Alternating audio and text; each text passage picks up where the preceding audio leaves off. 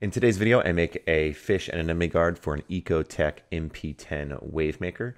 Now, I'm sure some of you are getting annoyed because I'm making so many of these. The problem is I keep getting asked to make a new one because there's so many different popular pumps on the market. So hopefully one of these times I make one that will actually benefit you and you could use in your tank. And I swear I do have projects unrelated to this that are coming up in the near future, some really interesting ones. So if you like this video, please be sure to like and subscribe and stay to the end so you can figure out where you can get one of these guards for yourself.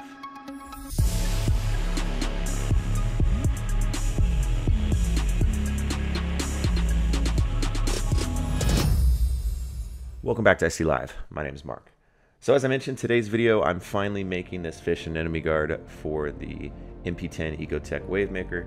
I've taken a crack at this pump several times in the past, and there's actually two other videos where I make some similar type guard covers for it, including a 45-degree angle and just one kind of standard one.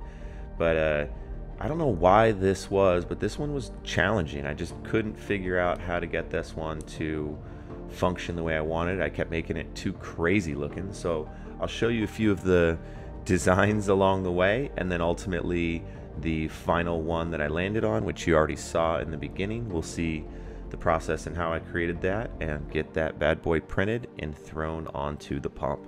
All right, so here we go. I already had some models in Fusion 360 from some of the past designs, so I didn't have to remake the reference model. So I just started with the first pump design, and with this one I went with a Voronoi mesh structure on the exterior, and I tried to do a flow accelerator. Not sure if this would have any benefit, but ultimately I determined that this thing was too complex, too hard to print, and then it probably served little to no benefit considering it had a very little amount of surface area and a small area for the water to actually travel through the pump, so it would just be sucking extra hard and probably wouldn't work very well.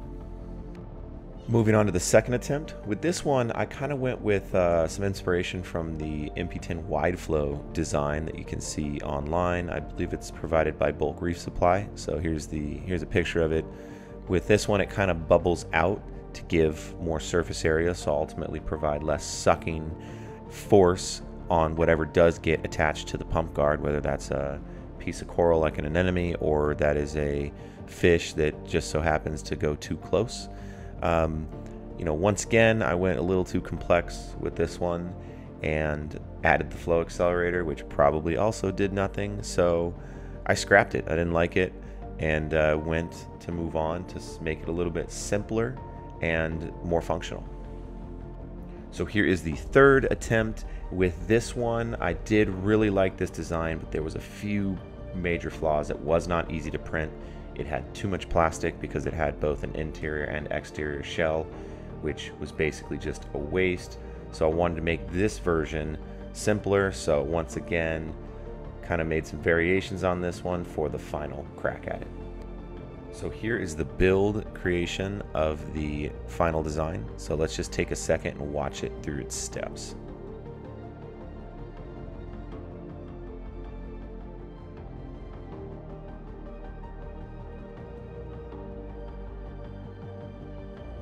Overall, this one was the simplest of the designs, which in a lot of cases, simplicity is best, and I always fail to remember that.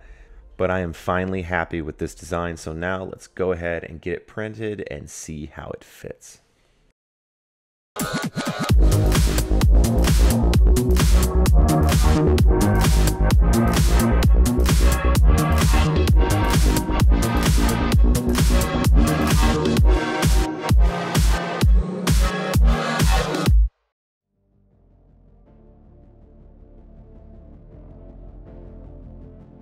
So here is the print, and it turned out nearly flawless. This thing is really sweet. Now I did switch to this white PLA. I'm using this just to kind of test out models now because I've been printing so much ABS, which is a total waste and it's harder to print.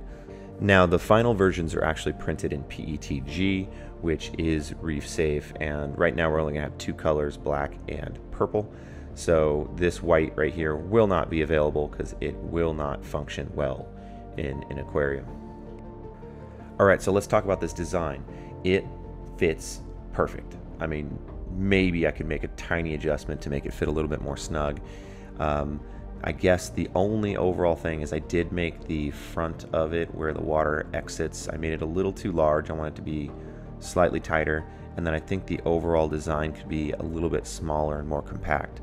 But one of the best features of this is the small Voronoi structure that protects anemones and fish from entering the impeller zone, but then the water can flow around almost freely to the back of the pump, where it has these angular grates that are going to keep anything else from coming in the pump, but this will have a very low suction because it's furthest from the impeller.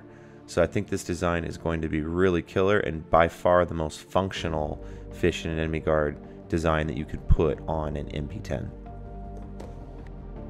Alright, so I gotta make some adjustments. Let's go ahead and get this final version printed.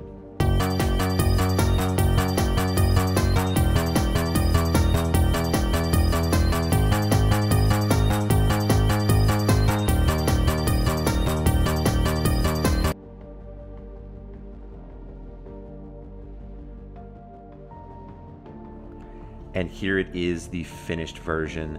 This one turned out great, printed very well, and if you notice the size, it is just ever so slightly smaller than the last one because I wanted to tighten it up and make the fit a bit better. Now if you notice the Voronoi pattern, it's got the really small holes in the front to help kind of angle stuff toward the back, and then once again the angular grating on the back that's going to allow water to flow more freely through this than any standard anemone guard that would go on an MP10. And this thing is so killer. It looks really cool. Alright, so here's how you get this thing on. The original guard twists to the right, a little counterintuitive because most people are used to twisting to the left to get the guard off. This one slips right into place just like the original guard, and then twists to the left and ultimately locks into place, and it is now good to go. So super easy to get on and off and extremely functional. It looks cool. So if you'd like to get your hands on this guard, I've made it available on ISeaLive.com. You can also message me and get the guard STL files at no cost. Now this MP10 is going to get back into a tank soon enough. I'm currently in the process of moving, so ultimately all of my tanks are coming down. I am going to have some videos related to that, and then they're going up in hopefully what is a permanent location. So I am going to be making some more tank related videos in the near future after the move, but as of right now, because I'm kind of stuck at my desk, that's why most of these videos are just me build something, print something, make it available. So thank you so much for watching. Please be sure to like and subscribe, and leave a comment if you'd like me to make something unique for your tank. I really do like making stuff for other reefers. I will see you live in the next video.